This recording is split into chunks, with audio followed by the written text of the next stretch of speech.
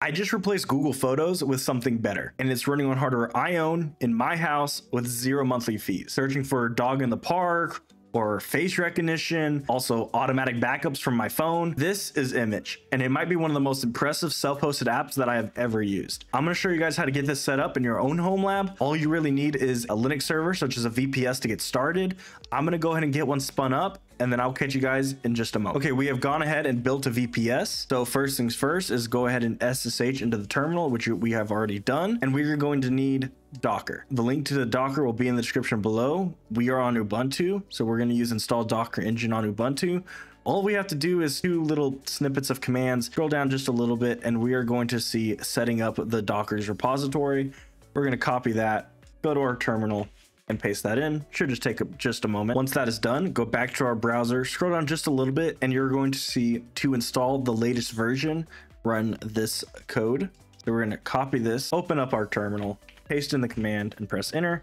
It's going to ask us if we want to go ahead and continue. Press Y, enter, and let that finish. Once that is done, go ahead and go back to the browser and go to the link that will be in the description to go ahead and get to the docs of Immich. It's going to have a quick start guide, and we're going to follow it, from start to finish. And it is very simple to get started and go ahead and get Immich stood up. So first things first, we're going to need to make the directory Immich-app and then change directory into that. So they actually have that command where you can copy.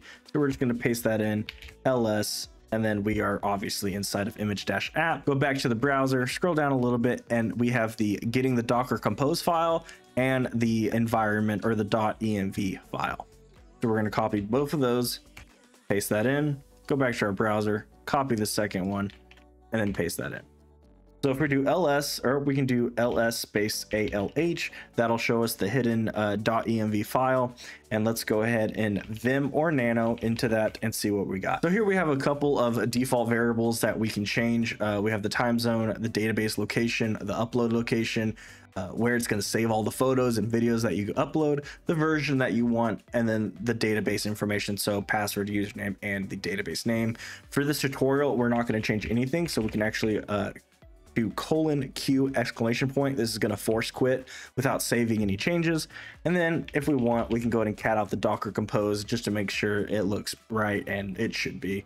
We can just scroll through it really quick, and that looks right to me. So very simple. We're going to do Docker space compose space up space -d. D is for detached, so it runs it in the background, so it automatically does not start the container in your terminal to where you can't run any more commands. Let's go ahead and press enter. It's going to go ahead and pull that container and then start the Immich server, and I will see you guys once that is done. Okay, once the container is running and the Immich server is running, we're going to do Docker PS. As we can see that it is healthy. The database, the Redis is still starting, and then the actual server is still starting. If you guys ever want to see what it's doing, you can do Docker log space and then just paste that container ID. And then here you can actually watch what it's doing. We'll see Immich server is listening on HTTP://2283. This right here is localhost or 0.0.0.0. That's all host.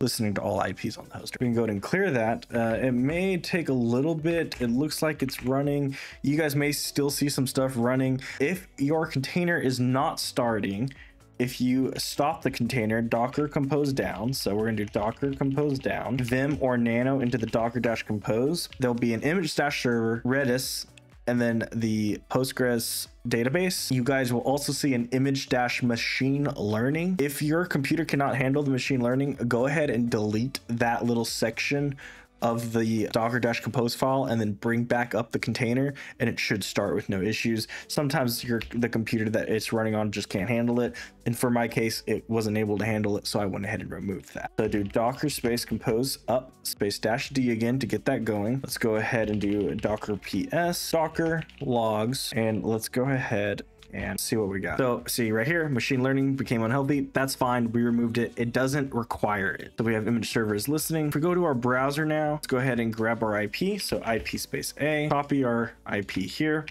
go back to the browser, new tab, :2283, and press enter. We'll get welcome to Immich. We know that the Immich server is now working, so we're gonna click getting started. It's gonna ask us to set up some admin stuff. So let's go ahead and do that really quick. I'm just going to fill this in with my stuff. You guys make sure you guys put something secure, and then we'll click sign up. It's going to ask us to sign in, so let's make sure we can actually type in our stuff correctly and press login. Welcome Dawson. Let's get your instance set up with some common settings. Light mode, dark mode. Of course, we're going to do dark mode. Language is English, that's fine. If we want to do version checks, map, it's just it does go to the cloud, so GitHub and tiles.immich.cloud. We're going to go ahead and keep these on, that's fine.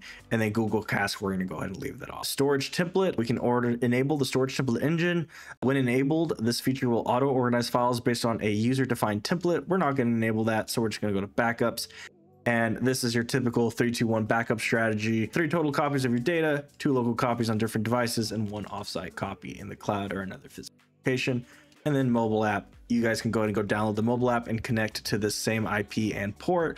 You guys want to make sure you guys do secure this. If you guys are going to have this outbound and public facing, you guys want to make sure you guys put a cert and get this secured as much as possible, and then click done. And that is pretty much it. As you can see, this is on a small VPS, so we only have about 40 gigs to upload photos in, but it works, no issues. And you guys can go ahead and start uploading photos and videos and playing around with Immich. It works great. I do have a personal Immich server running, and I have been using it for about a year now, and it has been working flawlessly. So I do highly recommend Immich.